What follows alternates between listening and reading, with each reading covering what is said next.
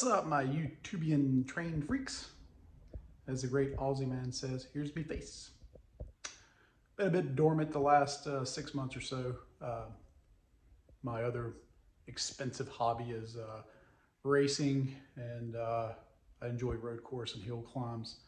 So that takes up a majority of my time, the warm weather months here in the South, which one could argue, do we ever really get that cold?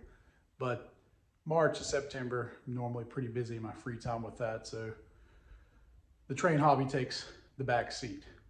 But we're getting wrapped up the racing season, so here we are.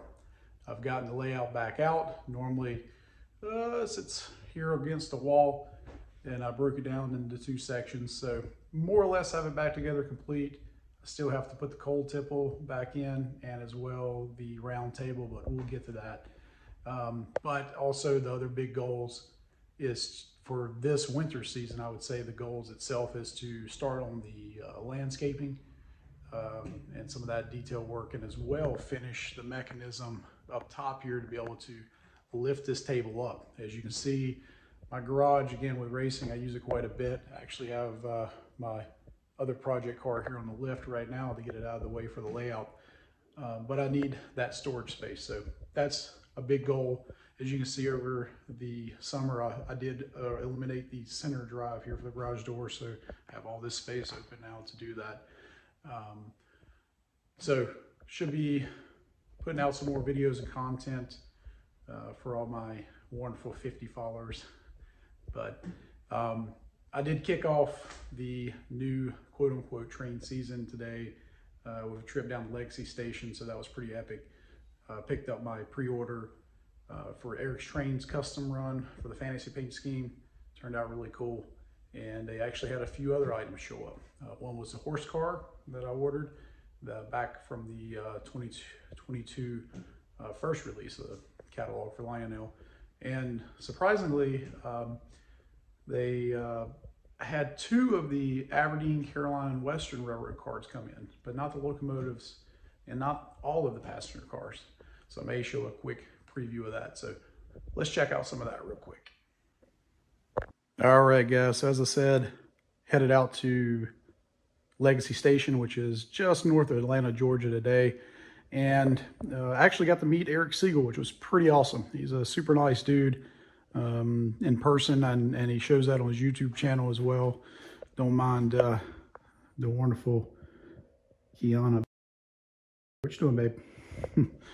Anyway, so went down to not only check it out, because I always hear about it in the videos, but also pick up a few items. They actually had 2 things here that I didn't even expect that came in along with this shipment, which I'd already pre-ordered from them.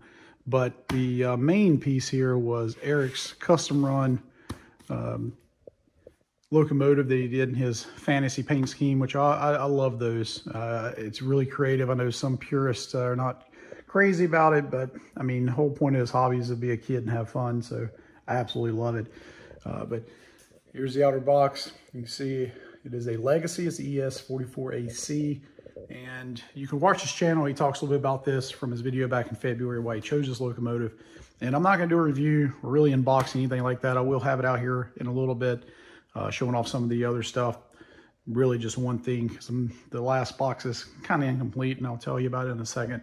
But that's his custom deal. That's his locomotive. And I know he's not too concerned about my whole 50 followers right now, but I'm going to leave that to him. He obviously is the expert at reviewing these, and for sure with him having that, it's pretty awesome. Obviously bought one to help support his channel, and I think it's a pretty cool paint scheme, so check it out. So we'll get that out of the way. The next was the Vision Line horse car that came out. This was in the early 2022 catalog. Originally wasn't going to get one, but the more I kind of thought about it and looked at the catalog, ended up deciding to get it. And we're going to actually unbox this one today and check out some of the sounds and whatnot. And it's pretty cool history on that. Last one is part of the Aberdeen and Western Carolina, Aberdeen, Carolina Western railway set. But it's just 2 of the cars. So not really going to unbox them because I really want to wait on the set for this. But give you kind of a sneak peek of these. And I don't think it came out too terribly bad. I think the actual paint scheme and maybe just a touch lighter. But otherwise, I think it's going to be a really cool set once it comes out. Because obviously not too many railroads these days are doing sort of bright and flashy colors. So it's kind of why I ordered it. I thought it was pretty awesome. So I'm going to leave that until I get the complete set. And then we'll bring it out, line it up here on the layout, and check out some of the features. So let's unbox this horse car and check it out. This is the Southern Pacific version. They have quite a few different ones. You can check out the catalogs and kind of see what they have out. More than likely, there's going to be a lot of extra ones out there. This one I did pre-order. And originally I had actually chosen a different road name, but after kind of thinking it over, I actually called and got a different one. I ended up going with the Southern Pacific. And the reason being is this sort of darker green with the gold lettering, I think is going to go really well with the Southern Railway cars I already have. So that's why I kind of went with this paint scheme for my particular set, although it doesn't really have to go with a specific road number or paint scheme, because one cool thing about these that was discussed on one of the podcasts I listened to for Matt O Scale podcast was the horse cars, generally, the horses are almost treated better than the people in the trains. The horse car would stay with the consist, even if it changed road names, if I'm not mistaken. So if it was going from, say, California all the way to Kentucky, if it was a Southern Pacific, it would actually go and change along with the different road names and railroads along the way. They wouldn't transfer the horses themselves into that particular railway's own cars, which is pretty neat. There's a lot of history behind these, and so it wasn't unheard of to see different road names and color schemes with other trains. So if you did have a Louisville and Kentucky, for example, and it was all blue and it was with something that was for a Southern Railway, for example, it wouldn't be really that out of the ordinary, it seems. All right, so we'll go ahead and pull this out of the box and hopefully let you guys have a better look at it. So this is a Vision Line car, so it has sounds and it has various sequences that it plays. So we look here at the side of the box, and I'll try to see if I can get it here in view. But essentially it plays the freight sounds both in motion and multiple loading and unloading sequences. It stops. It does have die-cast trucks, kinematic couplers for close coupling on straightaways and wider coupling on curves, LED lighting with the capacitor for flicker-free performance, separately applied details on underside and body, and the scale coupler mounting pad. So definitely is a long car for sure. So definitely go well with some of the Southern Railway cars that I have, super long ones. So here's the scale couplers, mounting pads, and some instructions. But it is a hefty car for sure. It definitely has some weight to it. So there it is, sort of a Army military green, almost like an olive drab. So I don't think the doors open, doesn't seem, but look at the trucks, looks pretty nice. Oh, it does look like the exterior doors do, or end doors I should say, open. So we have a light switch, and looks like we have run program, of course, and min max for volume, it seems. One pickup per truck. Cool. So let's check out and see sort of what this looks like on the track under power and see if we can get it to play some sounds. All right, so let's check out some of the features here of the car. So first off, we have the lights off, so we can obviously turn those on. All right, so there's 3 unload sequences when the car is stationary. So let's listen to the first one. Okay, let's get these horses loaded up. Make sure those water tanks are full. All right, that's great, but that's enough horse hockey for now.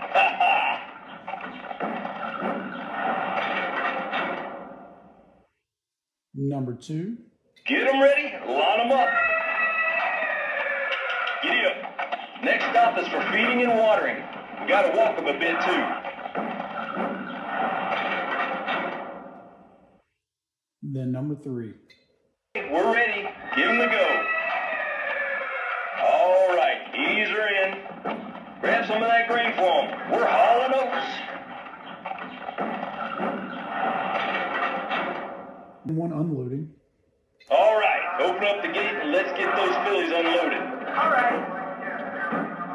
Make sure you spray off those ramps too. That's how we do it.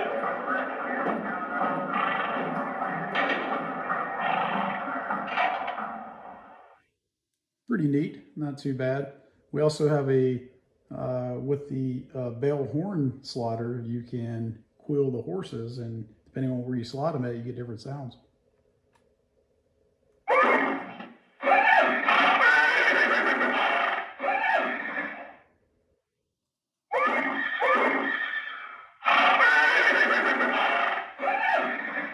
Pretty neat. And then we have a coupler sound, which is neat. So I don't believe this has electric couplers, but at least you get that sound with it in case you're doing some other stuff with the train. Next, you have a special sound, which I really like. This is really cool.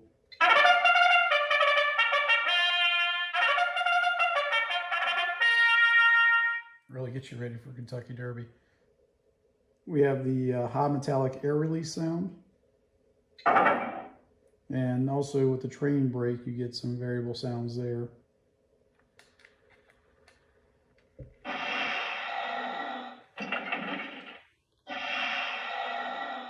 So I'm sure that's more active once you have a train in motion. So overall pretty cool. And of course, in motion, we do get the various sounds.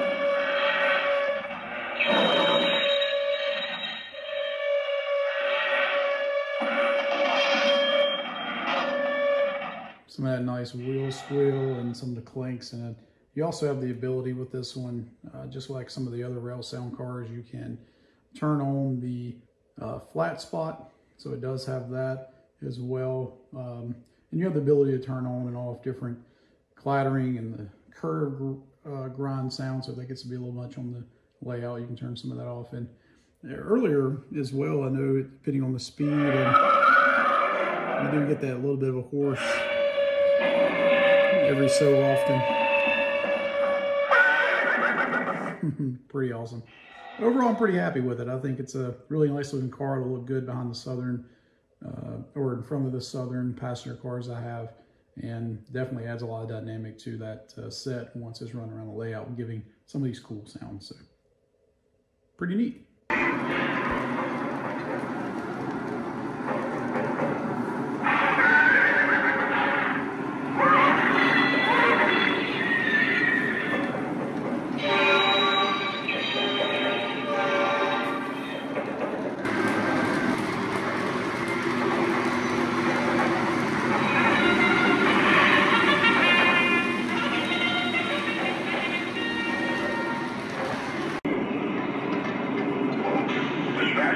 We're going to beans and calling it a day. Out.